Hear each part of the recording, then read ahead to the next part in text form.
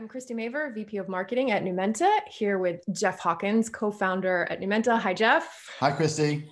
And today we're doing the second video in our series where we're talking about your new book that's out on March 2nd, 1,000 Brains, A New Theory of Intelligence.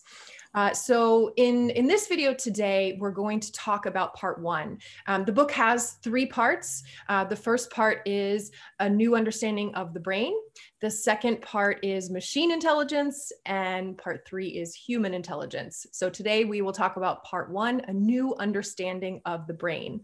So I think my first question for you is, when you say a new understanding of the brain, what part of the brain are you talking about? Is it the whole brain? Yeah, that's, of course, we're talking about the human brain primarily, although scientists study lots of different brains, but we're going to talk mostly about the human brain. And in the human brain, there's lots of different parts, dozens of different little regions and so on. But there's one part that dominates the human brain. It's the neocortex. Sometimes people just call it the cortex. And it's about 70% of your brain. So it's the big wrinkly thing that covers almost everything else if you look at a picture of a human brain.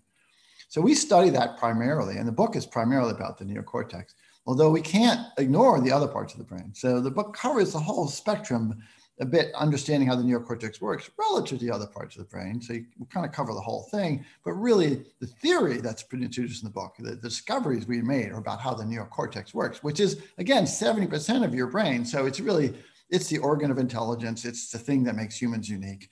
It's, my neocortex is speaking right now, and yours is listening and seeing things. It's all about intelligence is all about the neocortex. So that's primarily what the book is about. But we do talk a lot about the other parts of the brain because they make a big difference when we understand what humanity is. So the title of the book, 1,000 Brains, of course, is a nod to the 1,000 Brains theory of intelligence, the theory that you were mentioning. And a lot of part one is really about the discoveries that led to the creation of the theory. So can you talk about those discoveries and kind of outline some of the key points? Yeah, so the book does do a sort of a concise chronology of how we got to this theory. I think it's important. I'm not going to walk through those here. But I would say there were two very key discoveries that play a central role in the book in understanding how our brain works and what intelligence is. Before I tell you those, I need to just tell you what's going on in your brain. One of the most important things to realize is that intelligence is not our ability to take some input from our eyes and ears and then act upon it immediately. Intelligence is about learning a model of the world. And so in your brain, you have a model, you've stored a model of all the things you've seen and experienced. And it's literally a model. It's a way of the brain can say, how does the world work? And what do I know? Where is where and what is what? And how do things work and feel and so on? And this is all stored in the neurons in your head. You learn this in your life. And so it's all about building a model, and intelligence is about having a model of the world. And the smarter we are, the better our model is. Now, that's a pretty common understanding of the brain. Not every neuroscientist understands that, but it's pretty common that we have to have this model ahead. What we've discovered now is the key to how that model works. And that's really fascinating, actually. It's just totally fascinating. And the two key discoveries we made, we did not anticipate even 5 years ago. So they were surprising discoveries. The first is and you have to understand both of them. The first is that the neocortex doesn't have one model of the world. It has thousands and thousands of separate complementary models of things. So I have a coffee cup next to me right here. And if I say there's a model of what coffee cups are like in my head, because I know how to use them, I know what they feel like, I know what they look like. I don't have one model of the coffee cup. I actually have thousands of models of the coffee cup. There's some for how the cup feels and some for how the cup looks like and how the temperatures and so on. So that was the first thing, it's like not one model. There are thousands of complementary models, and they vote together to produce our consensus model of the world.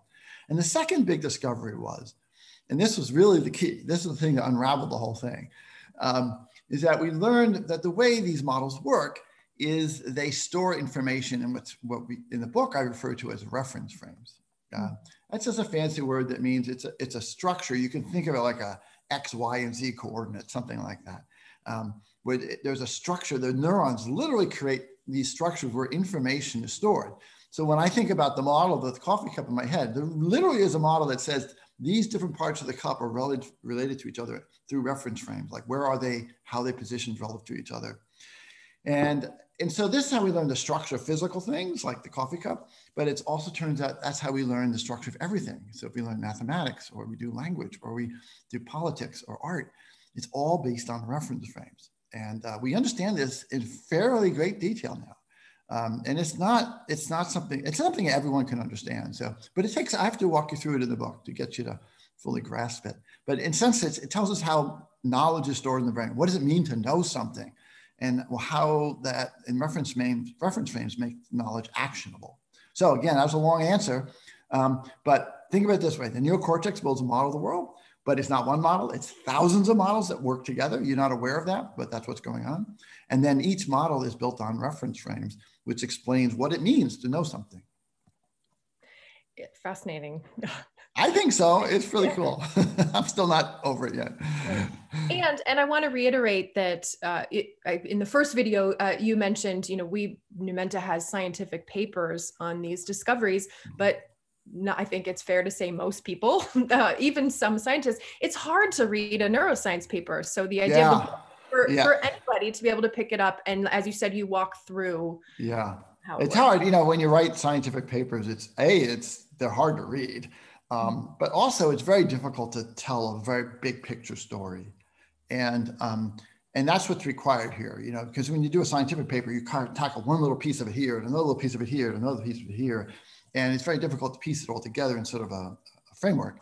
And so that's the book really plays a nice role in that regard. That's why you need a book, actually. You can't, most people wouldn't want to read all these papers. Although I describe them in the book. I describe where you can find them. And yes, they're referenced. Yeah, if you want to read them, it's great, but start with the book first. Right.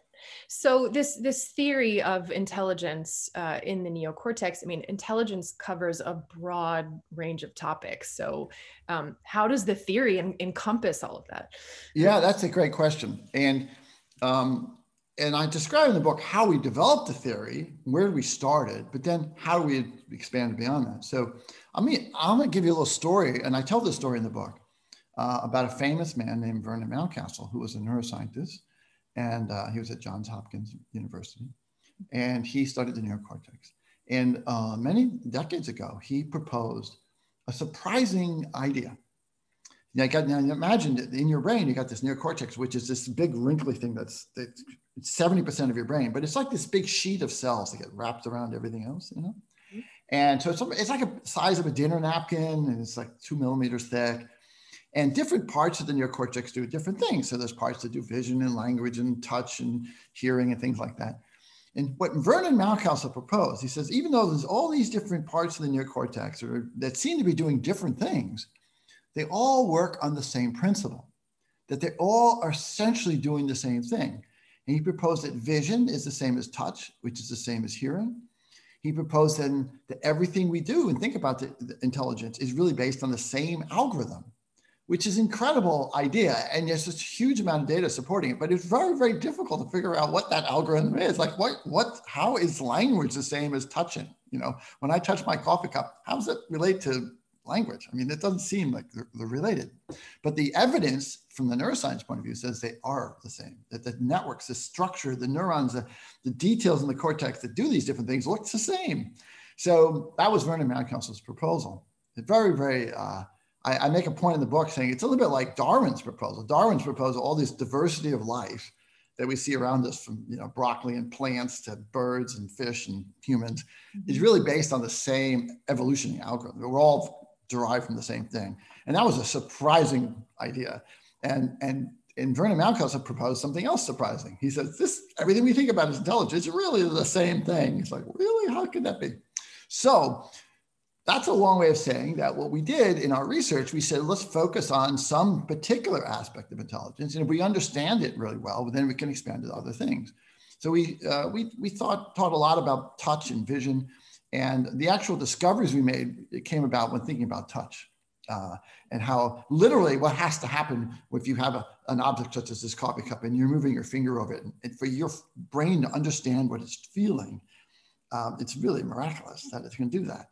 But how it does that led to the core of this discovery about the reference frames and the different models and so on.